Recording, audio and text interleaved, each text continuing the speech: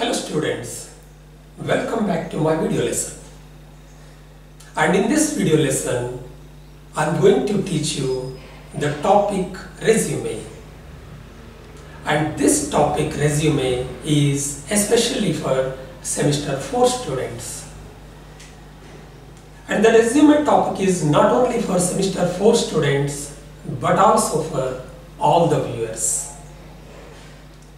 Well, what is resume? After completing your degree, after completing your post-graduation, or after completing your PhD, you look for a job. You will have to submit your resume. Well, there are three types of resumes. The first one is chronological, and the second one is functional CV, and the third one is combination CV. And these are the main parts of the resume. The first one is heading, and the second one is career objective.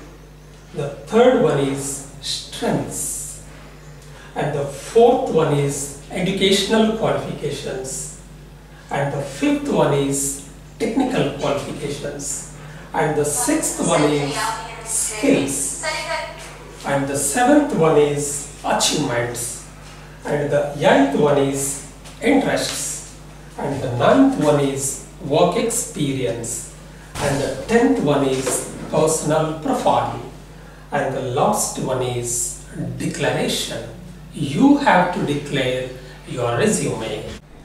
Alright dear students, when you prepare your resume, some points you must remember. Well, these are the points, one by one I explain you. The first point is clear writing. You must write all the details clear, lucidly. Alright.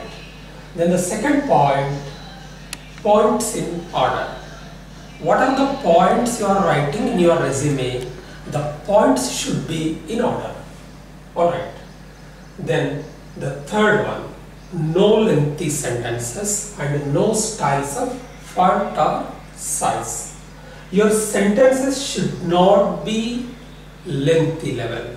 Alright. And you don't use any style and you don't use any font in the computer when you prepare your resume. Alright. And the next one is, well, it is also very important. And you should not write any your personal opinion. The personal views or opinions are prohibited completely. Alright. No any controversial matter to the company. Alright. Then the next point is avoid errors. Alright. So when you prepare your resume one by one, the no grammatical mistakes, no spelling mistakes. Oh, it's very important. And your resume should be in A4 size papers. Well, I teach you now the full details of the resume. Resume starts like this. As you know, students, resume is nothing but CV. Alright. Well, this is the heading. Heading starts with your full name, house number, street, city, pin code number. Alright. And your contact number and your email ID. If it is possible, the photo will be added or company logo. Alright. Well, the next heading, career objective. Career objective. So many career objectives are there.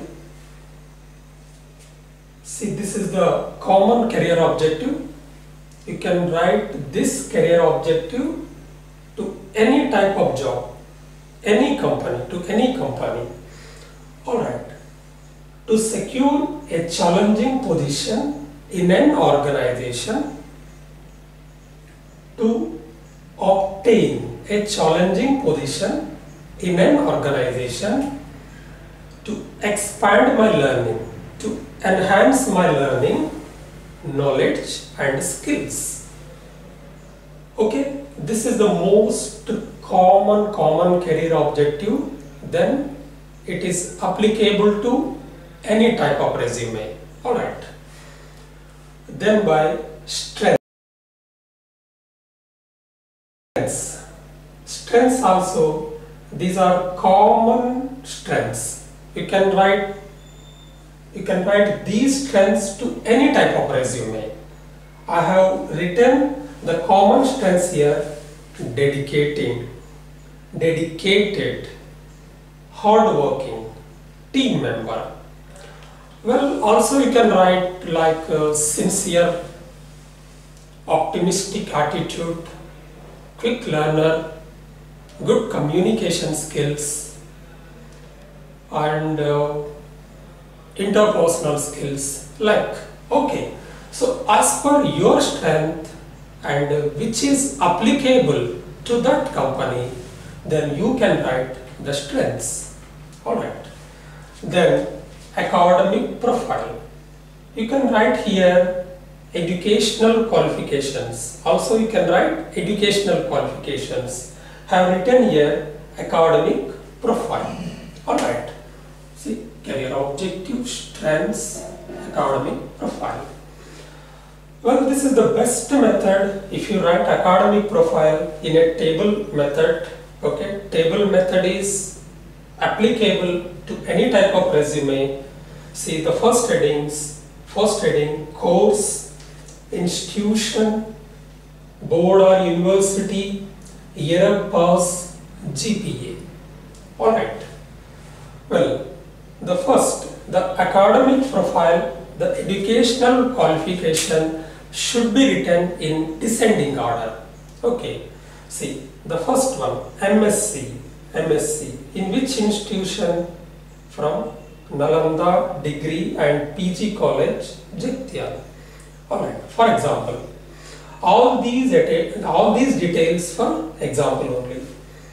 Right, board or university, Shatavana University, Karimnagar, year of pass 2022, GPA or marks 9.5 GPA. Then by course in degree, BSc MPCS, for example, Apurva Degree College, Hyderabad, from Usmania University, Hyderabad, year of pass 2020, GPA 9.3 GPA. Alright, descending order. Then intermediate MPC course, Sri Chaitanya Junior College, Hyderabad, for example, BIE, Board of Intermediate Education, Telangana State, year of pass 2017, GPA 811 marks. Alright. Then by SSC, okay, Shanti High School, Jagtial, Board of Secondary Education, BSc, Telangana State, year of pass 2015, 9.8 GPA. Alright, now let's move to another heading, technical qualifications. In technical qualifications, C, languages, C, C++, Java, MS Office. This is most common technical qualification to be needed by any applicant for accountant job, Tally. Alright. Then by skills. Skills are very important. Skills play an important role when you write your resume. Leadership skills, communication skills, convincing skills, presentation skills. How you present the things. It is very, very important. Then by achievements. If you have achieved any achievements in your past days, should be added your achievements.